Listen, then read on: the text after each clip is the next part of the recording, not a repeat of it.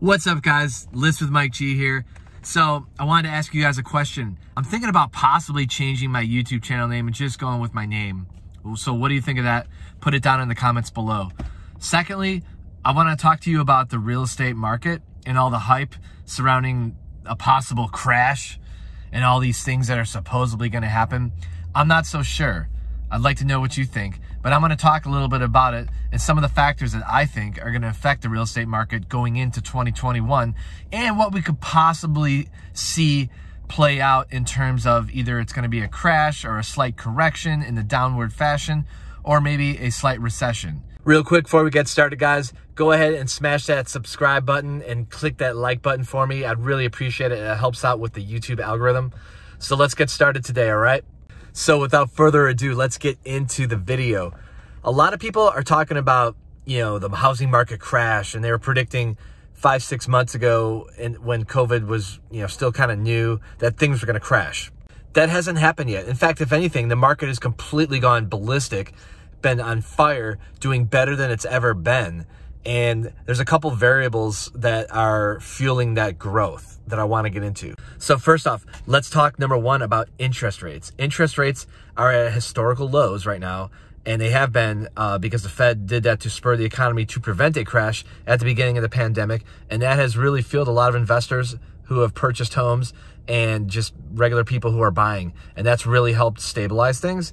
But there's a couple more variables as well. Another thing, guys, is mortgage forbearance. Now, mortgage forbearance, those mortgages are now, those expire in March of 2021. So what does that mean? Well, that means that those people that don't do that, those banks are going to end up taking those homes back.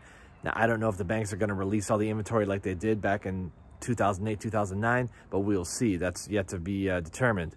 But that could bring a lot more inventory to market as well, which would also drop the price.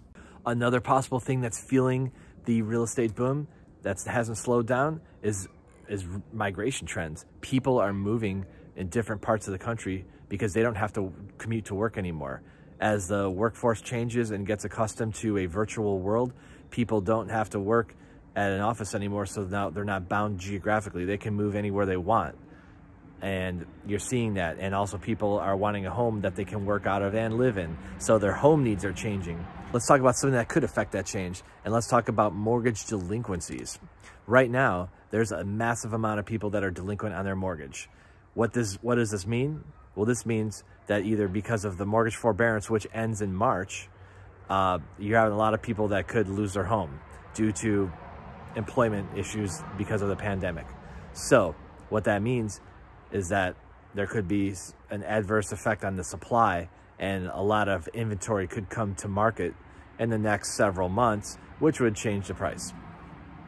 Another reason why the housing market crash I don't think is going to come is because there's so much demand for little supply right now. Now, going into 2021, that could change. But for right now, the reason why we haven't seen this so-called crash that everybody's talking about is because the demand has not stopped. In fact, the demand has gotten even more for the housing supply that we have across the country nationally. Certain pockets in certain metro areas, there are, yes, variances and things are different. But in general, for the United States, the demand has not ended and the supply is very, very small. Look, there's no doubt in my mind that inventory will be affected by all of these things, and that is going to happen. In 2021, you will start to see some changes happening. There's definitely going to be a correction, but that's why I'm sleeping on the crash. I don't really believe the hype that everyone's panicking just because there's a supposed health pandemic that it's going to affect and crash everything else. The main reason I'm not worried about this market crash and why I am supposedly sleeping on all the hype is because look at this right here. So this is an indicator that shows pending contracts are 20% up than they were this time last year. Mortgage purchase applications are up 27%. Lockbox openings that are kept tracked by the National Association of Realtors are up 21%. Buyer traffic is up 32%. And we don't even need to get into mortgage rates because those numbers are absolutely crushing the numbers of last year and prior years. So these are really strong growth indicators going into 2021 that the market is not going to crash and prices will probably stay the same for quite some time.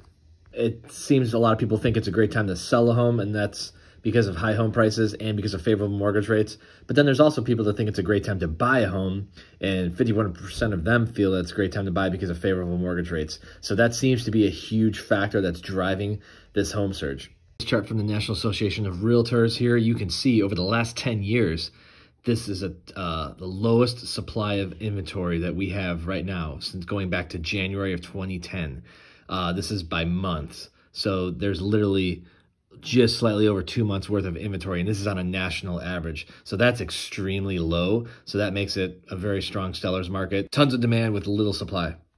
Lastly, guys, I want to talk to you about the one real estate niche that I think is going to be the strongest, best bet for your investment going forward into 2021 and beyond. And that would be mobile home parks. Why would you say mobile home parks?